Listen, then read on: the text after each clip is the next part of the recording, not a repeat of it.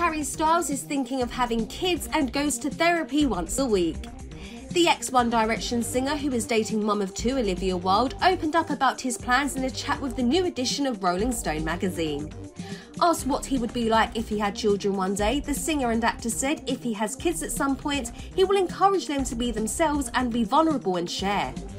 Harry added he has been in therapy for 2 years and has recently increased to weekly sessions. He said he committed to doing it once a week and he felt like he exercises every day and takes care of his body, so why wouldn't he do that with his mind?